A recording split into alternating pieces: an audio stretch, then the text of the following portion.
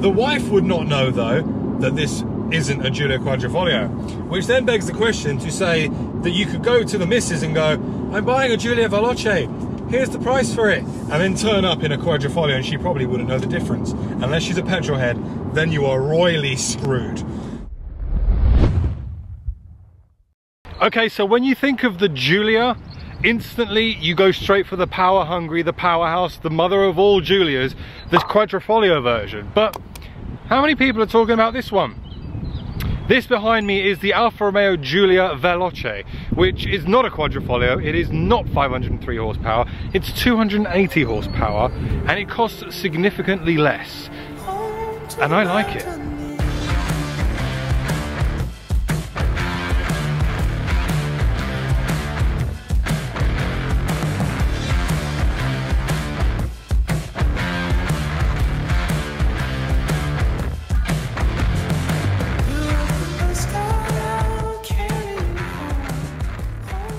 I need to try and be a little bit, I need to be fair to the Veloce, because I've driven Stelvio Quadrifoglio and Giulia Quadrifoglio, and I absolutely love those cars. So I think it'll be quite interesting to see how this compares to the other two.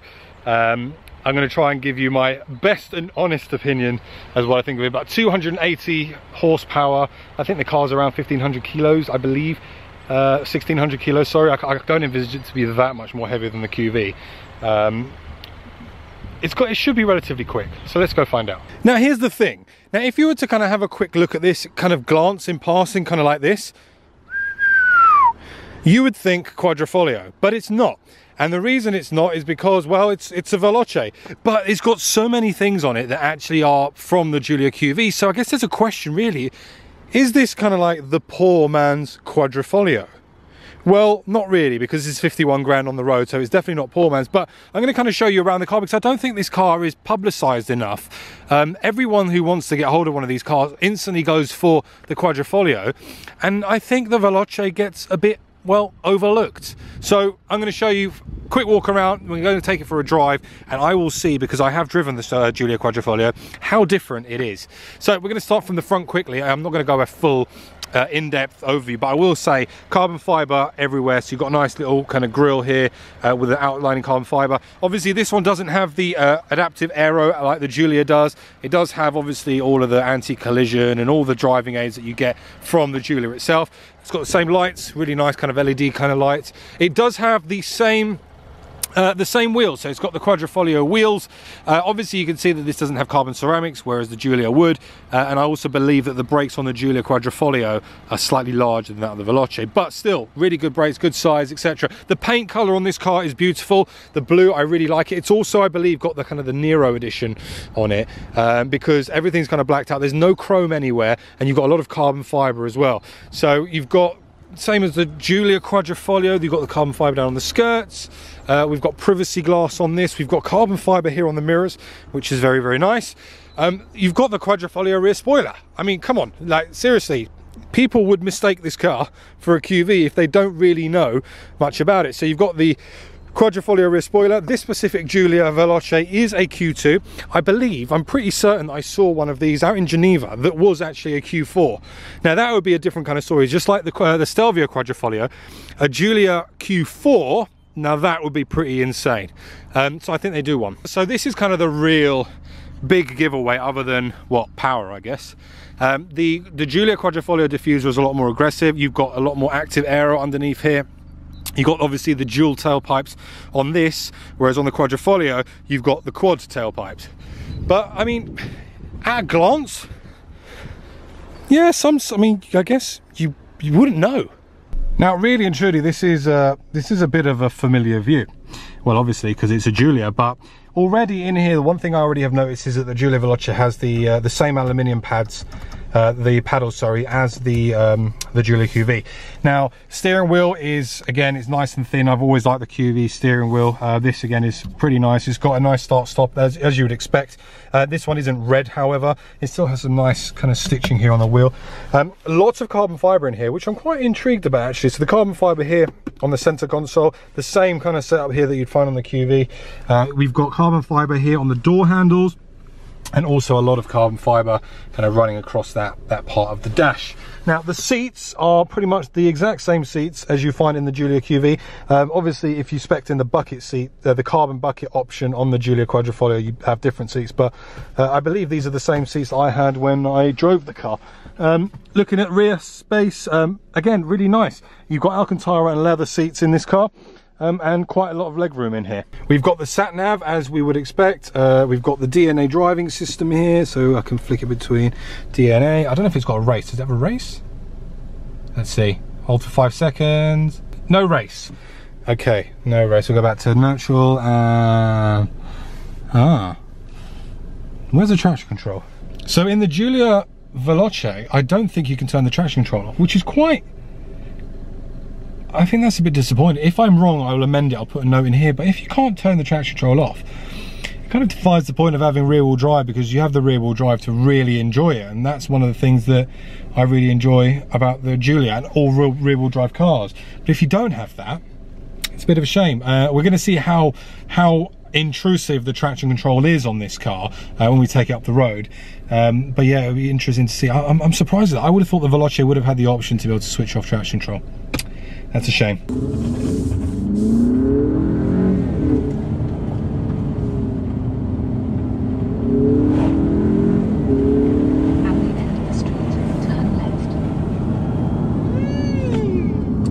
It's nippy. So the term poor man's Quadrifoglio, that's definitely not the right term for this car. No way, not at all. Just being in this car there's definitely nothing substandard about it at all.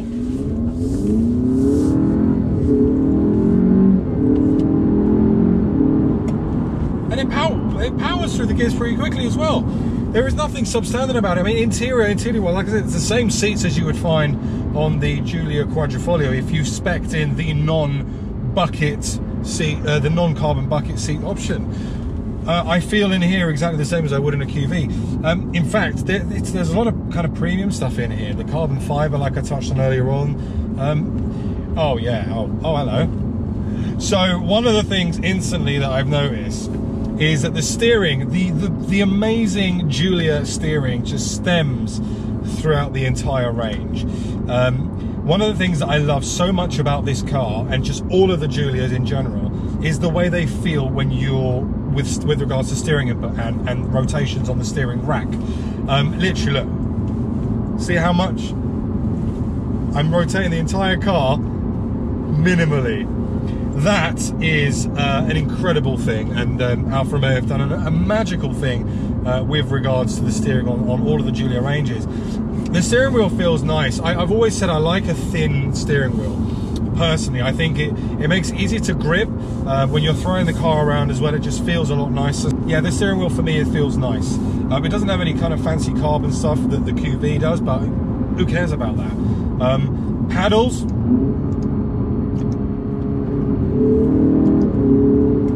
Yeah, I mean, in fact, let me slow.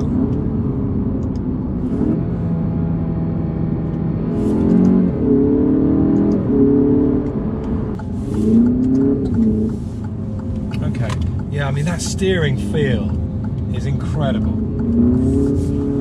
So it does let the back go a little bit, that's good. That's what we like to see. I mean, obviously aided by the fact that it is now raining, unfortunately, which is a real shame. That's going to ruin this video a little bit. But yeah, so this car, it has the 8-speed ZF. I mean, it feels like it the same way the Quadrifoglio did when I drove it. It still has that fantastic thing, and I love that about this gearbox and just this car in general, that it almost feels like the power is preloaded the moment you flick the gear. So the moment you go from second into third, I mean, I'll show you a quick example. From second gear,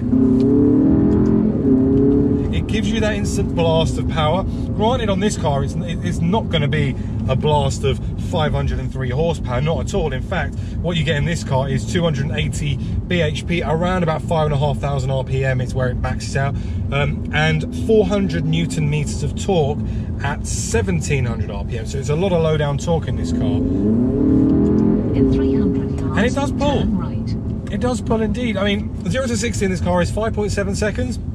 Which, in the grand scheme of things, for a Giulia that looks like a Quadrifoglio, you'd hope for it to do a bit more. But if you want something that's quicker, you would go and buy the Quadrifoglio.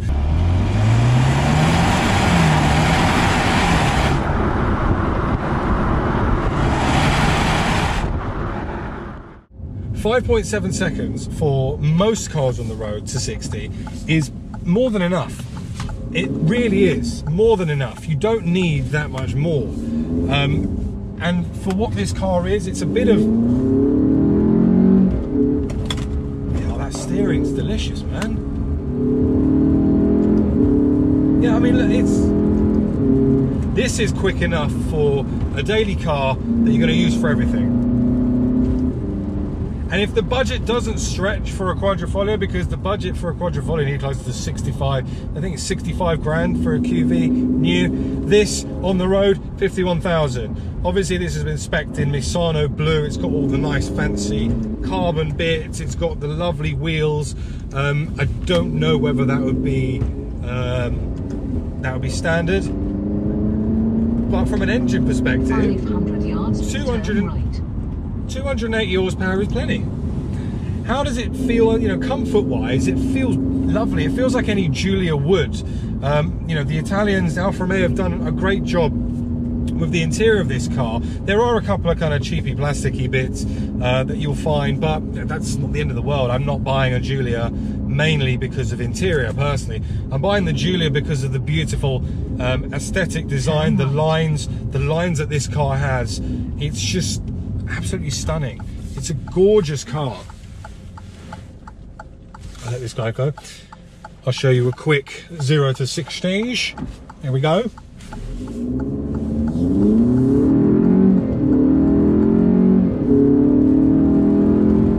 There it is. So it's nippy. I like it. I love the gear changes on it though. That's one of the things, that's a real, and you know when you talk about how a car feels like to drive, this feels good. Just these, I could do this all day long, guys. Like seriously. At the end of the street, turn right. Oh, apologies for the sat nav, but I don't really know where I'm going. We're on some sort of a cool route, and yeah. Okay, look at this, some nice country, nice roads. Here we go. Get in here. Yes, lad. Whee! Get the back up there. It does kill the power quite quickly when I'm in dynamic mode now, and dynamic obviously allows for a little bit more slip. It does it in all of it. It's just the whole Alpha thing. It lets probably, I would say, between 5 and 10 degrees of slip before it kills the power. But it means that you're safe on the road. And I mean, let's be honest, the people who are going to buy this car, I think the market for this car would be people who, you know, just want the car to do everything you need from a car, A to B driving, big boot, space for the kids, comfortable seats, look beautiful because it does, but also not worry about the fact that each time you drive it, you're going to be left with a huge fuel bill, because the QV would do that. This one won't do that because this is a 2-litre petrol turbocharged engine and at 280 horsepower, it will deliver a better, what's the miles per gallon, does it say? 34 miles to the gallon. That's not bad. We'll take that. 34 miles per gallon is pretty good going. But yeah, it's a car that I mean, it's a great car to drive, guys. It does everything it says on the tin. It doesn't try to be something it's not, other than for its looks. It's almost kind of like, you know when you go to that party and you just dress up a little bit more to impress everybody else, whereas deep down you just fancy sitting in your PJs. I guess that's the best way, because it does have a lot of Giulia Quadrifoglio aesthetics. And for the person who doesn't know, and you said, this is my Giulia Quadrifoglio, they'd be like, yeah, it's really pretty. Yeah, I like the carbon. Yeah, oh, it's got these cool paddles. Yeah, and it does, because at a quick glance you wouldn't really tell the difference. The petrol heads would know. The wife would not know though that this isn't a Giulia Quadrifoglio, which then begs the question to say that you could go to the missus and go, I'm buying a Giulia Veloce, here's the price for it, and then turn up in a Quadrifoglio and she probably wouldn't know the difference. Unless she's a petrol head, then you are royally screwed.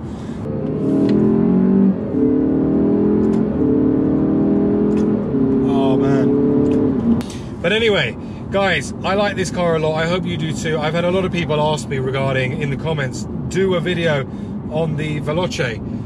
Where am I going? I think I missed it. Have I missed it? I think I missed it. Oh no. Oh. Sorry guys, 1 sec. Do a quick spin around. I'm going back that Sharp way. right. Yep, got you. What was I saying? Yeah, it's a good car. End of. I hope you've enjoyed it, guys. If this is the first video watching, make sure to subscribe. I do loads of automotive content, meet lots of cool people, come on cool test trips like this. And yeah, I hope you've enjoyed the video. If you have, make sure to like, share, and subscribe. And I'll see you all very soon on the next one. Thanks for watching. Bye-bye.